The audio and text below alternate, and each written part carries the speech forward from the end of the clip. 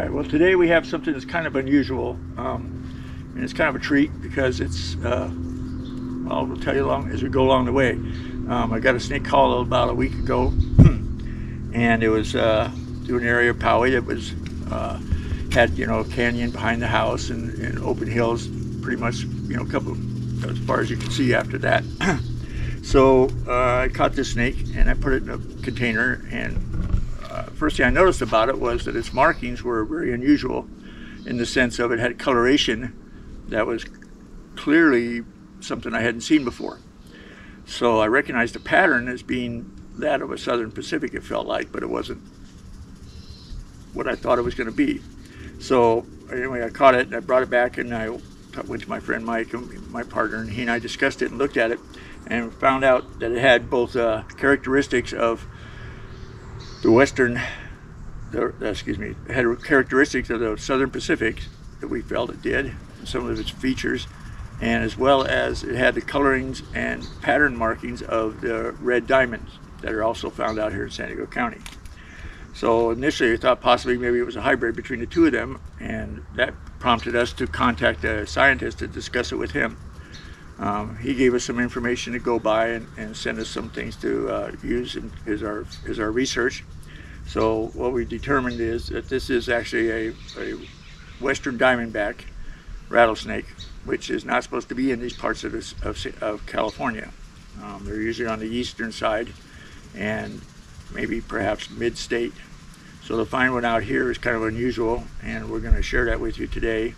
So this is a Western Diamondback, and it is found from Texas all the way through to the mid-state California, but it's not supposed to be out here in San Diego County. So what we're going to do with him today is we're going to take him out and we're going to tube him. Mike and I are going to tube him and put him in a tube so we can get a close-up look at him, because we have some things to go by here to basically make sure that our points and ideas are right about this.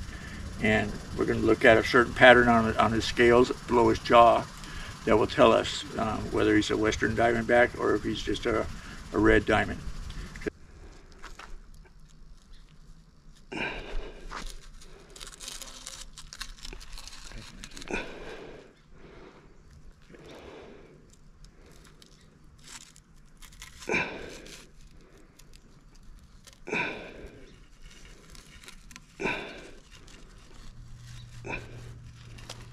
That part, how we grab him. And then we can let him feed himself in there. That way we got control. He's not coming back out. Now let him feed himself in a little bit more.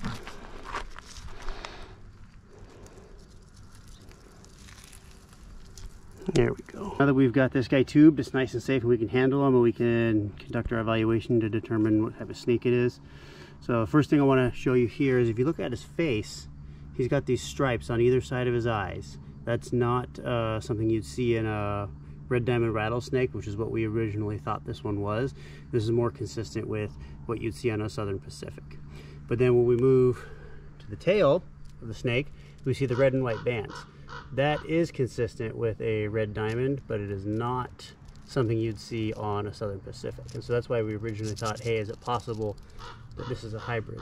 But after speaking to one of the local scientists who specializes in rattlesnakes, he showed us how to tell the difference. And to tell the difference, you have to look at the snake's chin. So what we're going to do is we're going to tilt this up.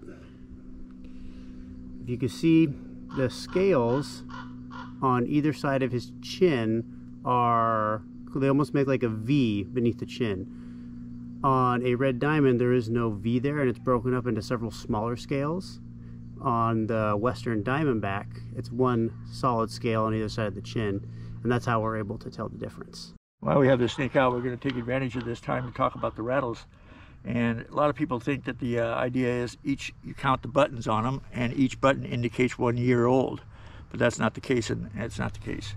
What these represent is each time the snake sheds its skin, it has a new button that appears. So how many times a year this snake sheds depends on how well of a hunter he is, and that depends on how much food is in his environment, and how good his eyesight is, and how good of a, good he is at ambushing his prey and coming up with meals. So the more he eats, the more he'll shed because he grows. So in this case, he's got 1, 2, 3, 4, 5, 6, 7, 8, 9, 10, perhaps 11 buttons here, I think. So if he shed twice a year, that means he's 5 years old, 5 or 6 years old, you know. So we'll have to see how that goes. And it's amazing about these things because I don't think they weigh as much as a paperclip does. They're just so lightweight, and yet they make so much noise, which I'm glad they do. All right, we're gonna put this one back in this container for right now. I'll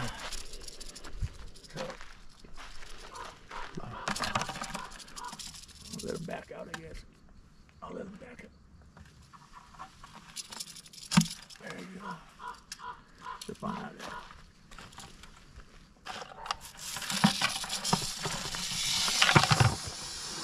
Well, thanks for sticking around and watching this educational video on a unique snake that's not supposed to be in San Diego.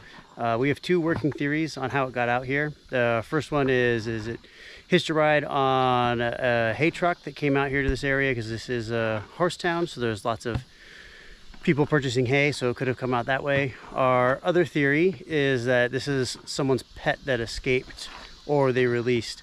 Looking at the rattles on it, those rattles are pretty well intact, so that's also a likely theory as well. We're not sure, we probably never will know.